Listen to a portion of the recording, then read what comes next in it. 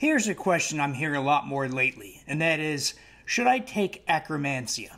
If you don't know what I'm talking about, all that means is there's a microbe called Akkermansia muciniphila that occupies most people's gastrointestinal microbiome. So it wouldn't be uncommon for 3, 4, or 5% of the entire collection of species in your gastrointestinal microbiome to be comprised of this one species, Akkermansia muciniphila. Also sometimes called Microbiome, because that's the only member of that phylum, that large group.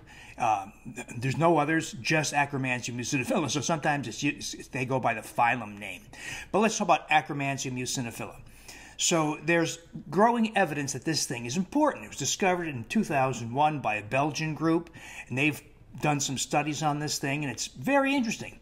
People who are slender, for instance, and healthy have more Akkermansia than people who are obese and unhealthy, like type 2 diabetes, suggesting there may be an association or a relationship. Now, there's been a couple of studies in which they've given people Akkermansia, and they did indeed see very modest reductions in blood glucose in measures like hemoglobin A1c. In the original study, for instance, from a few years ago, there was about a 0.6% reduction in hemoglobin A1c, so a very modest reduction. Nonetheless, this has gained a lot of attention as an alternative to diabetes medications, for instance, and maybe a modest improvement in weight loss. Well, what's the problem here? Well, several things. One of the companies commercializing this when they first came out with Akkermansia, coupled with about 5 other species, were charging about $196 for a month's supply to get that very small reduction in blood glucose. So there's that. It's very expensive. And they've since reformulated it and reduced the price somewhat, but it's still a very expensive way to get a very minimal reduction in blood glucose and hemoglobin A1c. Another problem with Akkermansia is that most people already have Akkermansia. So estimates vary, but anywhere from 5 to 30% of people may not have it, but the rest of us do have it. And so why would you take Akkermansia if you already have it? Couldn't you just instead consume things that bloom Akkermansia? And that's a long list of things you can eat more of to bloom. Kind of like throwing cow manure in your garden. You're going to have more tomatoes, bigger tomatoes, etc. Same thing here. And among the factors that bloom Akkermansia in your GI tract, inulin, fructooligosaccharides, so that means either a powder in your coffee that you bought as a powder, or onions, garlic, shallots, other root vegetables. The oleic acid of extra virgin olive oil helps bloom Akkermansia. Hyaluronic acid, that very important fiber sourced from animal products, blooms Akkermansia. You can get more of it through a powder. You could eat brain, skin, and tongue. Also, most people don't want to do that, so you can get it as a supplement. Other fibers, other factors in diet, the capsaicin in red peppers blooms Akkermansia. The astaxanthin carotenoid blooms Akkermansia. There's many things that bloom Akkermansia. In other words, if you have Akkermansia, you can consume things in your diet that bloom it further and increase it maybe to more than 5%, maybe 7%, something like that, that provides additional benefit, and you won't have to spend all that money to replace Akkermansia. Another thing to think about is in several studies, people who had no measurable Akkermansia at the start did something such as a bariatric procedure or went on a weight loss effort, whatever, and Akkermansia appeared. Now, no one knows exactly how that works, but it's likely that it was present in very low numbers that were undetectable and likely sequestered in the mucus lining. That's where Akkermansia likes to live. Remember, Akkermansia muciniphila, mucus lover, muciniphila. So it's probably present at low numbers, and it only shows when you do something that blooms this microbe. It could be all those things I listed in diet. It could be weight loss. I hope you're not going to have a bariatric procedure, but nonetheless, any form of weight loss will help bloom Akkermansia. So even if you had none, or presumably none to start with, so why take Akkermansia when you likely have it, even if it's undetectable? Another thing to be aware of is whenever you engage in a diet that lacks prebiotic fibers and other related compounds like polysaccharides, these are factors that nourish microbes.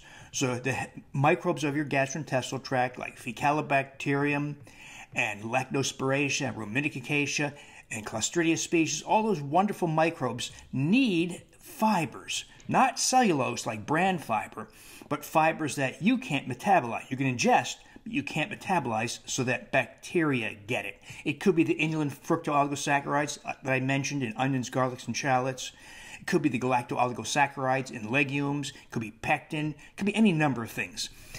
When you have a diet, either an excessively strict ketogenic diet or a carnivorous diet where you fail to get those fibers, multiple species that rely on those fibers die off. You know, if you don't feed your garden or you feed your dog or cat, they're going to die. Same thing here. You don't feed them, they die. Well, Akkermansia muciniphila, mucus lover, also likes fibers, but when deprived of fibers, it has the added ability to survive by feeding on human mucus, muciniphila. It will consume the mucus in your colon and in your small intestine, and it will inflame the intestinal wall. So, for instance, ulcerative colitis can be a result of this. When they consume the mucus barrier, it opens the floodgates to toxic breakdown products of bacteria. So endotoxemia goes up. And that's why people on these diets, while they enjoy upfront benefits in the first few months, weight loss, reduction in waist circumference, reduction in triglycerides, rise in HDL, reduction in small LDL particles, reduction in blood glucose, and they think, wow, this is really working. And then about 18 or so months into it, they say, something's wrong. I'm now constipated. I'm regaining weight in my abdomen. My blood pressure is going back up. My blood glucose is going back up. Everything unwinds, and that's likely because of the overproliferation of Akkermansia. So, as I mentioned in the beginning, a healthy level of Akkermansia is someplace between 3 and 5% of all microbes in your GI tract. In this situation, where you're deprived of prebiotic fibers and good species decline and Akkermansia overproliferate, you can have 18%, 24%, 36% of the entire gastrointestinal microbiome occupied by this one mucus-consuming species, and that is not good. It's not clear whether it's even reversible, so you don't want to put yourself in that situation to begin with, because you can't regain all those species that are lost, probably. No one knows for a fact. So it's a dangerous situation. So that's a person. If you made the mistake of going on an excessively strict carnivorous or ketogenic diet and overbloomed Akkermansia, don't add Akkermansia, right? That'd be stupid. You're adding fuel to the fire, so don't do that. So how best to manage this question? What if you want some of the benefits of Akkermansia? And by the way, there's a recent study out of Belgium from the original group that discovered Akkermansia to show that killed Akkermansia is almost as effective, or is as effective, when it comes to reducing metabolic measures like blood glucose as live Akkermansia.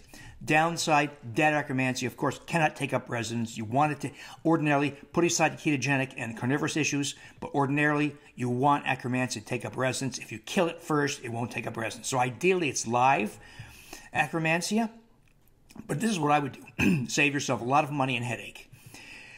Consume all those things: peppers, hyaluronic acid, inulin FOS, and onions, garlic, shallots, and other root vegetables. A couple teaspoons in your coffee every morning. Just do all those things to bloom Akkermansia. Wait a few months, and do all the other things we do. Lots of fermented foods, restoration of important keystone species like Lactobacillus rhodori, Lactobacillus gasseri, maybe a commercial probiotic, maybe. And then, some point down the road, in a few months, do a stool analysis.